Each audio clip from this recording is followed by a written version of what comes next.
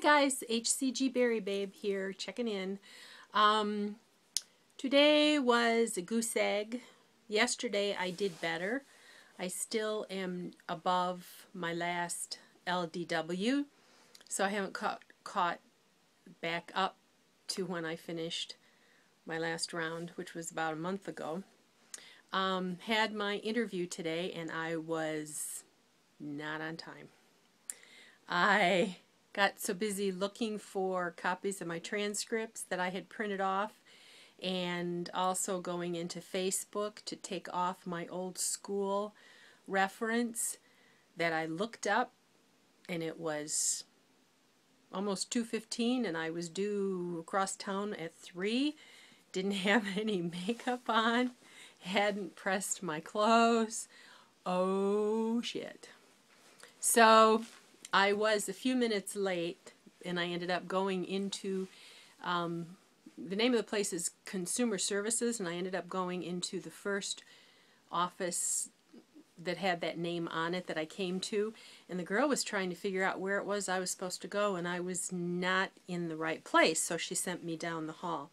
So I told the receptionist that I was late because I had gone to the wrong office, but I'm not sure it made a difference. Most of the people inside the office were wearing t-shirts, and it seemed kind of like a layback. So she let them know I was there and gave me a pack of papers to fill out. Even if you take a resume, there's always this huge application to fill out. And if you're very young and inexperienced, maybe it's not a big deal, but when you've been working for 35, 40 years, there's a lot of stuff on there, and the people that they would call to find out about me from the 1980s are all gone or dead. Even the people from the 90s mostly have retired or gone on to other things or other planes. And so, even though it's all laid out clearly on my resume, I have to deal with filling out this application.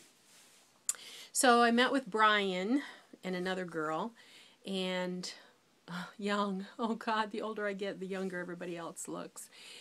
Very subdued young man, and so didn't get a good read. With my ADHD, I kind of chatter around, and I didn't really feel like I had given my best information. He was very pleased that I was a fully licensed professional counselor. In Michigan now, there's what they call an LLC, limited license, LLPC, limited license professional counselor. And you have to get so many hours of supervision in order to be a full LPC, licensed professional counselor.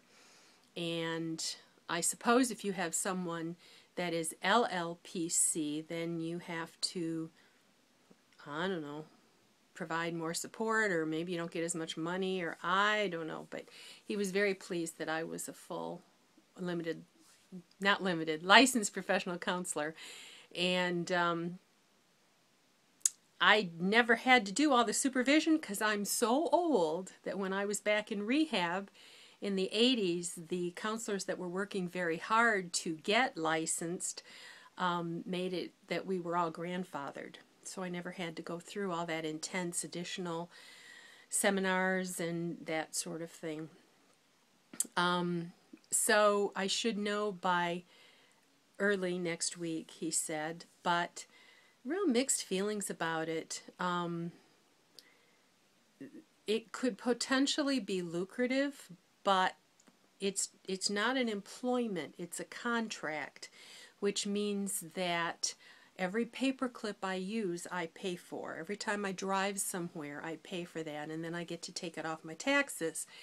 Well, what that means is I have to keep damn good records. If I don't, then I lose money. Been there, done that.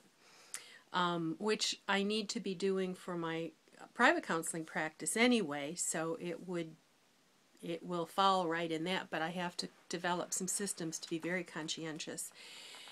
But you're paid $12.50 for every 15 minutes of contact, but it's only if you're face to face with the client. Okay, then you are only given permission to see that client, to bill for that client 1, 2, or 3 hours a month. I don't know how the hell you're supposed to get anything done in an in-depth way at all with 1 hour a month. And the girl that was with Brian said, so of course you don't want to schedule all your time at once. You would want to do 15-minute increments. One client, 15 minutes. Am I going to drive across town for $12.50? I don't think so. So that means you see the clients at their office and you stack them one after the other after the other. And if somebody doesn't show, you're SOL. So I asked for a copy of more information, and the higher-ups had said no, they weren't sharing any more information until they decided who they were going to offer contracts to. Okay, so I guess if they offer me a contract before I sign, that's when I'll ask to look at the paperwork, because I'm going to take it, because they told me when I asked that I could make up to $40,000 to $70,000 a year. Okay, as a private person, you have to pay both sides of your Social Security. You have to pay income tax in advance.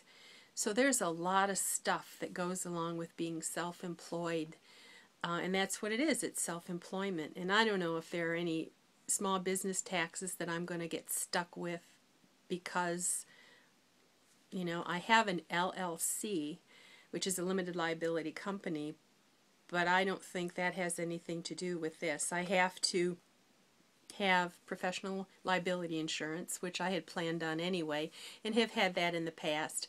But then I have to have the ability to accept electronic signatures.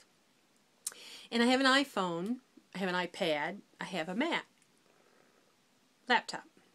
And I got those so that everything would coordinate. Well, it turns out that the Mac, at least that's what they're telling me, has no signature program on it. So I think every time you do something for somebody, if you expect to bill for it, they have to electronically sign for it, which means you have to carry your laptop, which means you have to have a signature keypad, because I'm not buying another telephone. So I don't want to drag my Mac Pro around. I don't want to worry about leaving it in the car if I run in anywhere. I don't want to worry about getting fried if I leave it in the car. I live near Flint. Not great. And so taking my Mac out and dragging it around.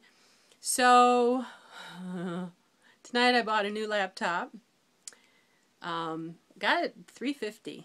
It's a real basic stripped down model. Very light.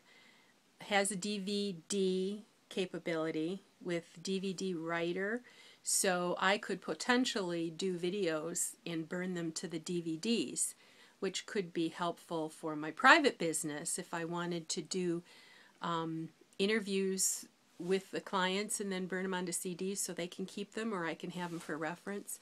So I talked to my husband, and it's like, we have 14 days to return it, but I think even for my private practice, this would be a good thing to have. I can schlep this one from here to December, and that, I don't know where I came up with that saying.